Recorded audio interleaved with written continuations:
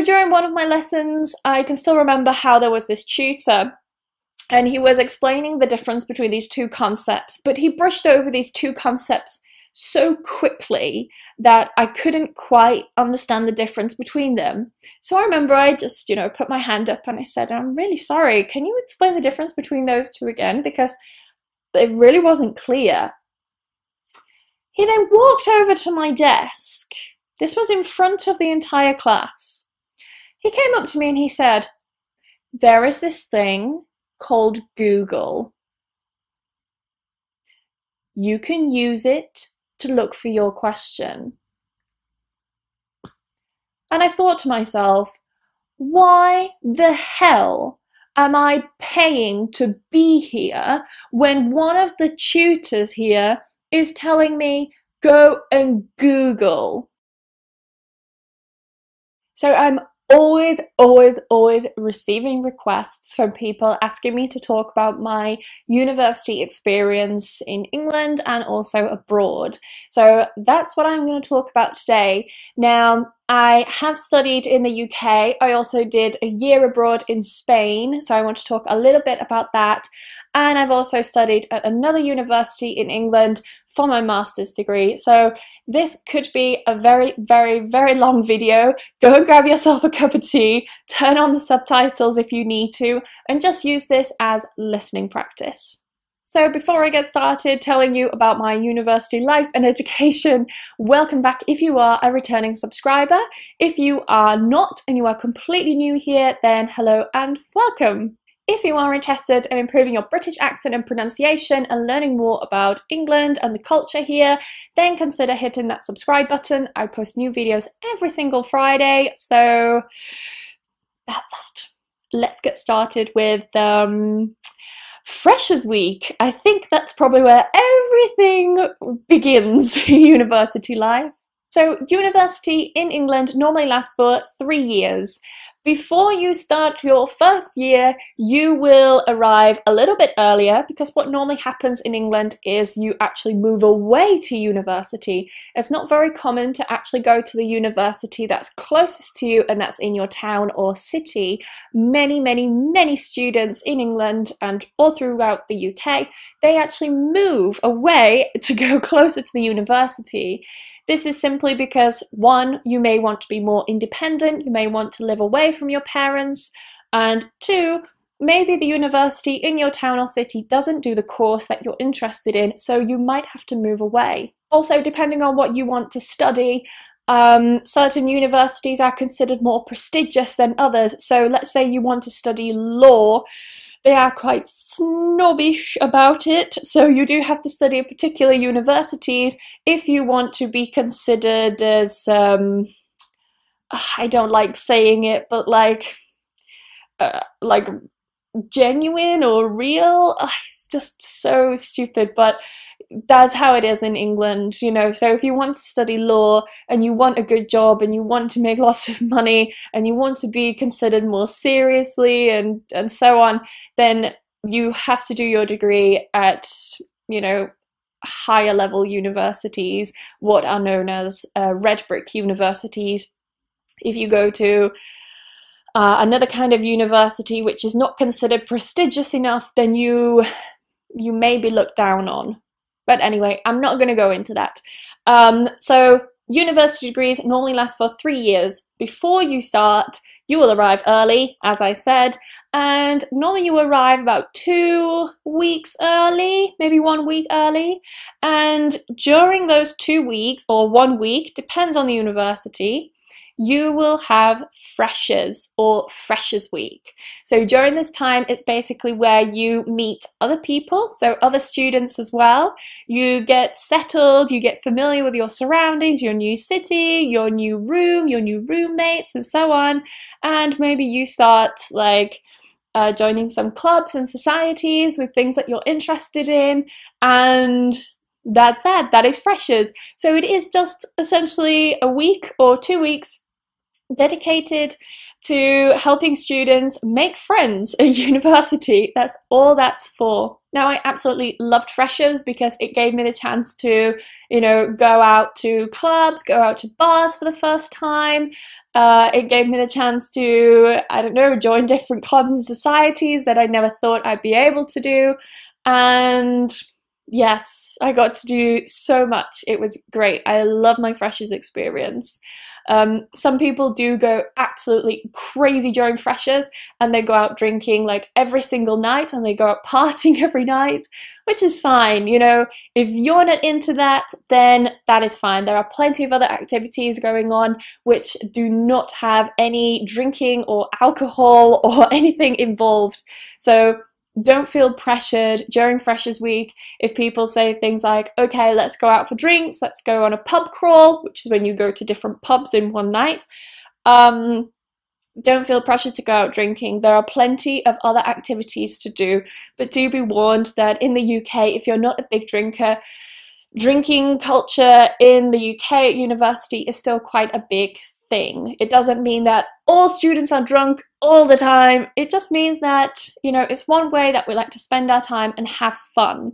That is it. So when Freshers Week is over, you're all settled and you're happy with your new flatmates and whatever, then you start your classes. Now, the first year of your degree, your grades don't actually count towards your final grade. It's essentially just a nice transition period where they just get you into the rhythm of writing essays and taking exams and things like that. Now, this might change for different universities. It may even be different now, but at least at my university, the first year grades didn't count. So, I mean, you could literally just pass everything with the minimum kind of grade to pass and you'd be fine. But in the second and third year, your grades do actually count, so you do need to work quite hard. So in my personal experience during the first year of uni, I really enjoyed it. I learned so much about my topic. For those of you who don't know, I studied English language and linguistics. What was great about my course is that I could also choose a language in the second semester. So I actually chose to do a module in British Sign Language, and I had to do an exam in sign language, and it was good, actually. I think it was probably one of the exams where I was the least nervous about. I remember my tutor, she was so great. She was just so funny. She was born deaf. So, I mean, sign language was her first language, and so she would like teach us some slang and things like that. It was just great. I really, really liked that part of my course.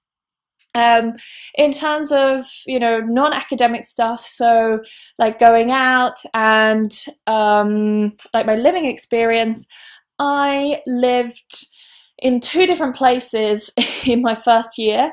So in the first part of the academic year, I should say, so in the first semester, I lived with a group of girls who were not the nicest. They were very, very bitchy. For some reason, every single time I went home at the weekend, they would just literally have a little meeting in one of the girls' bedrooms and just talk about me. I'm glad that I was interesting enough to talk about, but yeah, that was a little bit strange. And they just became really horrible, negative, bitchy. I just didn't like being around them. I mean, we had nothing in common, and I guess the only thing those guys had in common was talking shit about me. So whatever floats your boat, I guess. But yeah, I ended up leaving because I was quite sick of their behavior. It was just too childish for me. And so I decided to move, and I moved to a different flat. I had to go through this process with the university where they tried to find out what happened, why I was moving and stuff like that, because it's not easy. But I'm very, very glad that I did move. I found a new place within like 2 weeks. So well done, York St. John, for moving me very quickly out of that original hellhole and into a very, very nice flat with new people. This time it was a mix of males and female students. And it was great. It was great being mixed, because I think sometimes when you're in a flat with just girls, at least in my experience, it can become very, very bitchy. So I was quite happy to be in a kind of mixed flat. Now, my second year was different to probably many other people's because I actually decided to study abroad. I was supposed to go abroad for 1 semester, so that's essentially from like Christmas, from September until Christmas, but they put me down for 1 year. So I stayed in Spain for 1 year. And I can still remember I got there and it was in the middle of a heat wave and it was so hot. I'd never been abroad in my life. It was just terrible. It was so terrible. I couldn't deal with the sexism. I couldn't deal with like walking down the street and people, you know, whistling or making stupid comments or trying to flirt with me when I was like in the supermarket. Like, I just never ever experienced that in my life, and I found it such a huge culture shock. I felt incredibly uncomfortable. My anxiety levels were like level 5,000 the entire time. I just felt so uncomfortable. I wanted to leave. And I remember I was actually torn between going to Canada and Spain, and I just remember thinking, why didn't I go to Canada? I really, really wish I'd gone to Canada instead of Spain. I ended up contacting York St John, and I contacted my the Canadian university, not my Canadian university, but the Canadian university that was partnered with York St John. The university in Canada said, yep, you can come here in the second semester, that's no problem. But York St John essentially didn't want to go through all the paperwork and they didn't want to send me over to Canada. So you lost a point there, York St John. Anyway, I didn't get to go to Canada. I remember speaking to my dad at Christmas and saying I really, really, really don't want to go back to Spain because I hate it so much. And my dad was like, just go and then put the experience down on your CV and just never go back to Spain. That's it. But something changed. In the second semester, I started making more friends with local people instead of going out with the Erasmus students.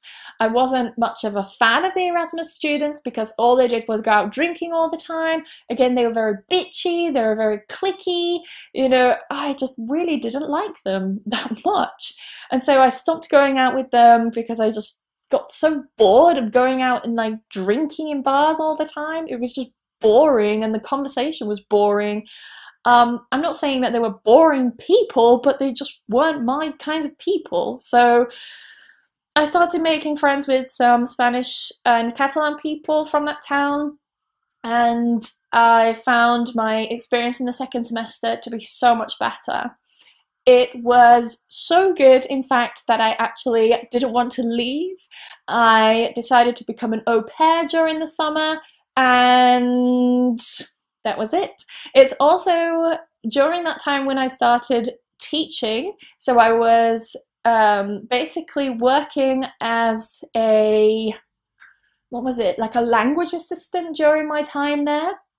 But instead of getting paid, I essentially worked for free, and they gave me credits. So I took it as like a class, you could say, and that was that. That's how I basically got into teaching. Now, in terms of studying while I was in Spain, it was completely different to when I was at York St John. So in England, they do not spoon feed you the information. They basically give you a very, very basic general overview of the topic, and then they'll give you suggested reading, and you have to go out and research on your own. However, in Spain, I was shocked to find that everything was literally given to me, like just, you know, they would have these slides and presentations and everything, and they would just tell me everything and then say, remember this for the exam, you've got an exam in 2 weeks. It was crazy. I'd never had so many exams in such a short amount of time. You know, there was one class I did where there was an exam every single month, and it was crazy. And yeah, it's just not a good way to test students. It's really not. Having an exam every month is not a healthy way, or it's just not a good way to test students, because you just retain information for a short period of time and then you need to forget it quickly and start remembering for the next exam, which is in like 3 or 4 weeks. It was just absolutely crazy, but I studied hard and I did well, so I can't complain too much there. So in my final year, I moved back after my lovely summer in Spain as an au pair. I moved back, I think it was like the weekend before I was supposed to start university. And during your third year of your degree, you need to write a 10,000, I think it's 10,000. Oh, I needed to double check that, but never mind. You needed to write a 10,000 word dissertation. So a dissertation is your final research project, and it will look something like this. So this is actually my master's dissertation. This is not my undergrad dissertation. That is hiding somewhere in a box and I have no idea where it is, but you will be asked to write a paper about this size. Now this one is a little bit bigger because it's 15,000 words. To be specific, this one is 16,000 words in total. But this was again for my master's, and I think it was 50,000 words was the workout here. But God, I can't speak. But for the undergrad, I'm pretty sure it was 10,000, although I will check that and add a note somewhere in this video. So when all of that's done, you've submitted all of your work and everything is good, you then have your graduation ceremony. And I graduated in the York Minster. In England, you do have to wear, you know, like the typical gown. You can rent it or you can buy it. Most students rent it though, because you only need it just for that one day. But you pay a stupid amount of money to rent that, because if you don't rent it, then you can't attend your own graduation. You're normally only given 2 tickets as well. So if you have like your mum and your dad and then, you know, a husband or wife or whoever who wants to come, you've got to choose very carefully who you want to go to your own graduation, because you're not necessarily guaranteed to have extra tickets. You can apply for extra tickets, but as I said, they're not guaranteed. So that was my time at York St John. I had a fantastic time during my degree. I absolutely loved the teachers. They were so helpful. Whenever you needed to meet them and talk about things, they were just so passionate about their topics.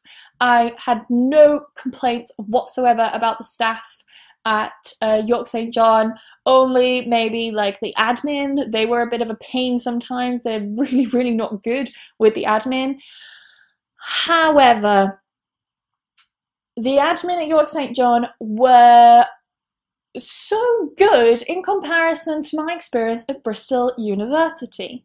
So for my master's degree, I studied education, more specifically education TESOL, so teaching English to speakers of other languages. And I was a little bit different because I studied part-time. So I actually, instead of studying for just 1 year, which we normally do in the UK for a master's, I studied for 2 years and I stretched my degree out part-time over 2 years. Now the problem with that is that the admin staff didn't really quite consider me as like a full student, and so they would miss me off emails. I was always off email lists for some reason, so they would email about like room changes and updates, and I just wouldn't receive those emails, and it used to piss me off so much because I used to be waiting outside my lecture room. I would just be, you know, waiting, quarter of an hour has passed, nothing has happened, there are none of my classmates around. And I would just be like, what happened? I would go to the desk in the education department and they would say, oh, there's been a room change. Great, well, why didn't you tell me? Oh, there was an email sent out. Well, where's my email? Oh, it'll be in your folder. I remember, guys, I literally stood there with my phone checking the university emails and it was not there. They had not added me onto this email list. So I was missing out on loads of important stuff, and it was so ridiculous that they would email really important things. So, you know, changes about, I don't know, like deadlines and things like that. And I didn't know because someone was too lazy to take 5 to 10 minutes of their time during their job doing their job and adding me to an email list. So I ended up missing out on a lot of stuff. Now, I also forgot to mention that the reason why I chose to study part-time is because I actually started my business then. So I was running a business and teaching at the same time as studying. So I'm already stressed from my business, and then I've got this on top of it. So they were just cancelling things and changing things all the time, and I couldn't keep up, and I needed to know exactly when they were cancelling things and when they were doing room changes and so on, because that would affect my calendar. It's not like I was, a student that had my calendar completely empty, so if a room change happened, or if there was a time change or day change or whatever, then I could just, change it and it's no problem.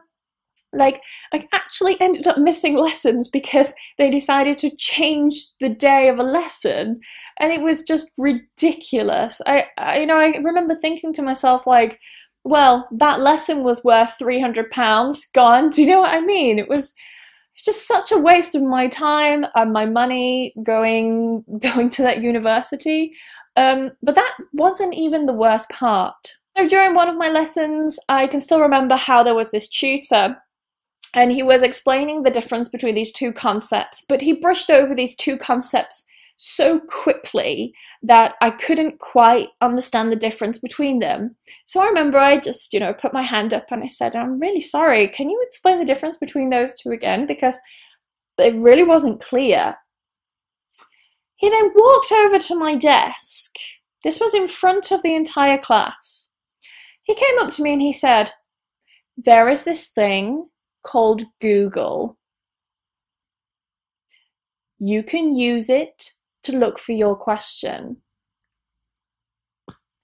And I thought to myself, why the hell am I paying to be here when one of the tutors here is telling me, go and Google?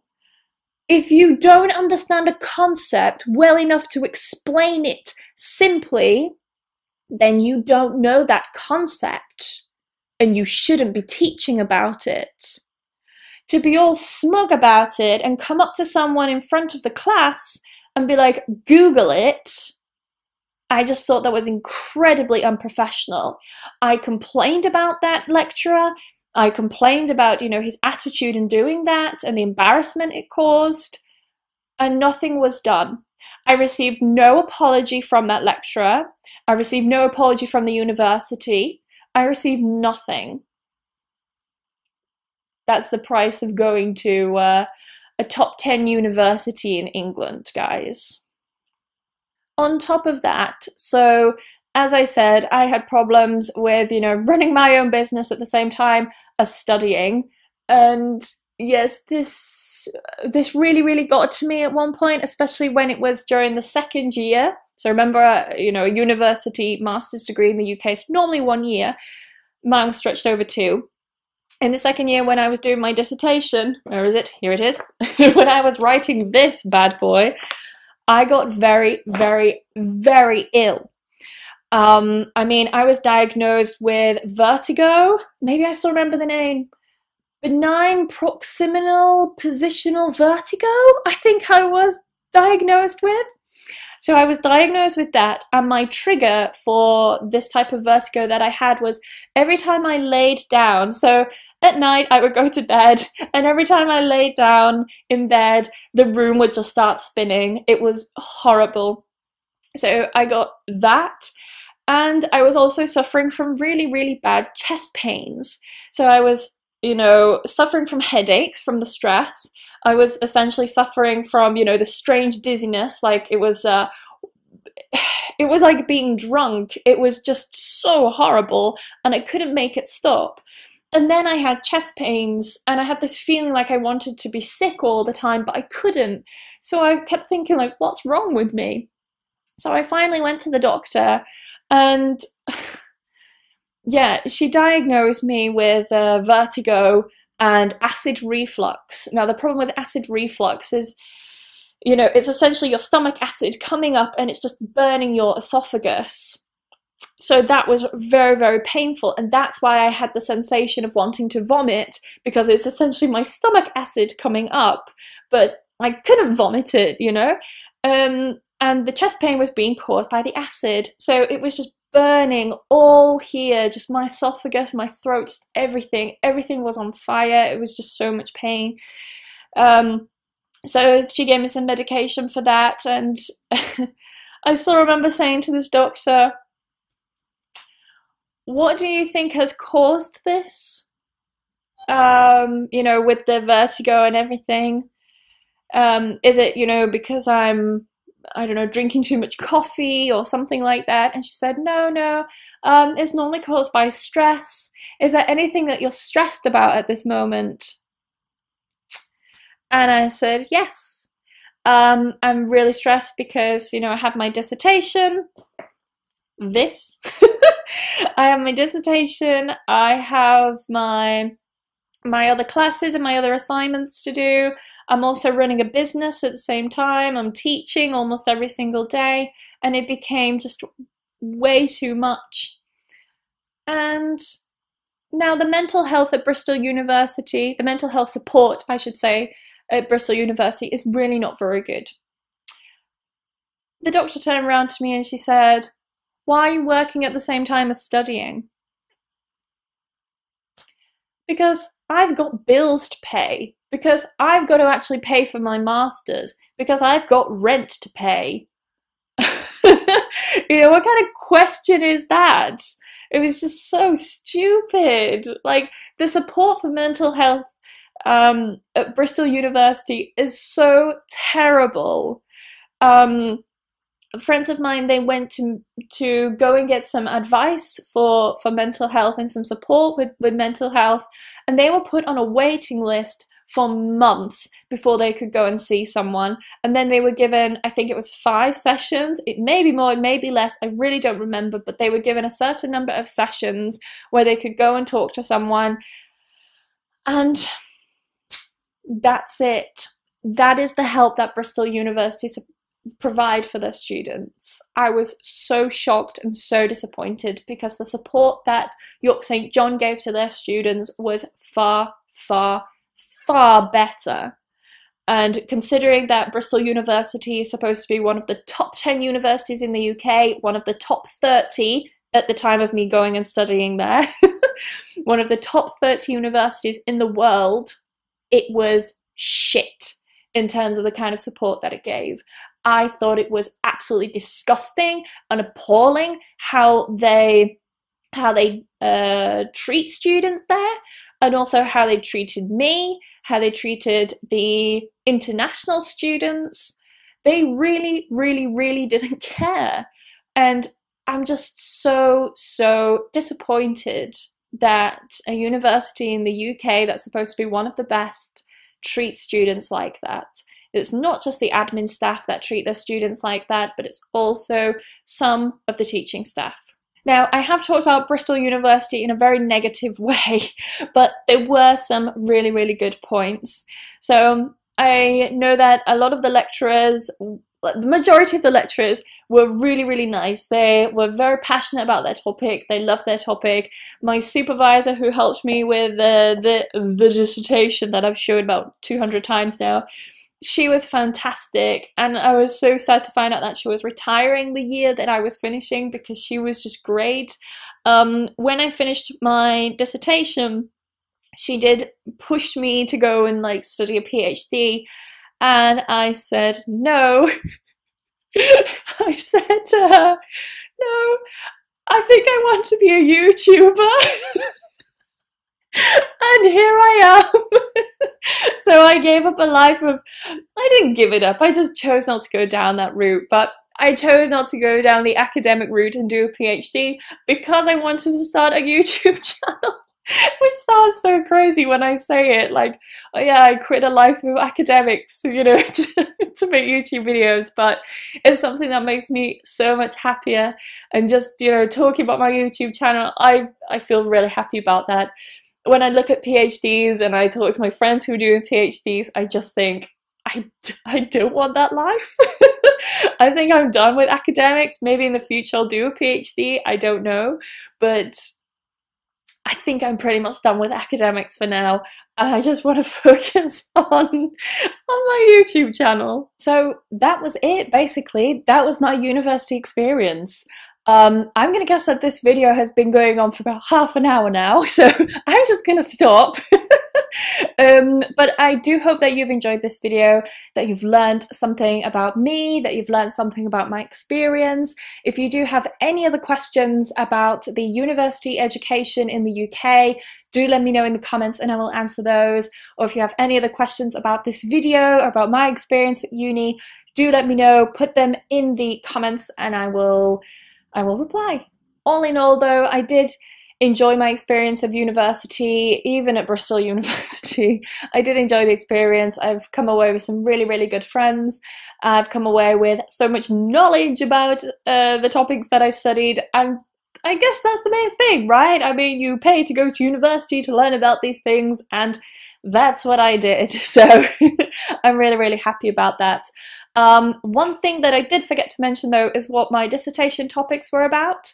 So if you are curious to know what my dissertation topics were, my topic for my master's was entitled Susan, Open the Window Please, a study into the development and perceptions of L2 English learners in the mitigation of requests. So I basically looked at how English learners develop and acquire, or if it is possible to acquire, pragmatic competence in requests. That's basically what I looked at. For my undergrad degree, my dissertation was about, it was about like the perceptions of English learners and whether they believed that you know, they should be taught non-standard forms of pronunciation and non-standard forms of English and non-standard forms of grammar. So yeah, that was that. That's hiding somewhere in a book. So I'm sure I could have found it for this video, but I couldn't. It must be deep in a book somewhere. But anyway, that's what that topic was about. As I said, any questions about this video, do let me know in the comments and I'll be very happy to answer them. I hope you have a lovely week. I'm gonna go rest my voice now and go grab a cup of tea. You've probably definitely finished your cup of tea now. If not, it's probably cold, so go finish it. I will see you next week. Bye bye guys.